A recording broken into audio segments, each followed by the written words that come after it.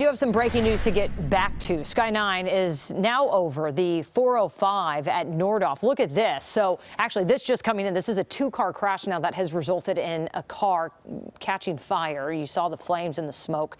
This is forcing a closure of 3 northbound lanes. We did see one man out of his car on the road appearing injured. We're going to monitor this story, update you on the traffic situation, and of course, as we get more information on this crash that is happening there on a major freeway here in Los Angeles.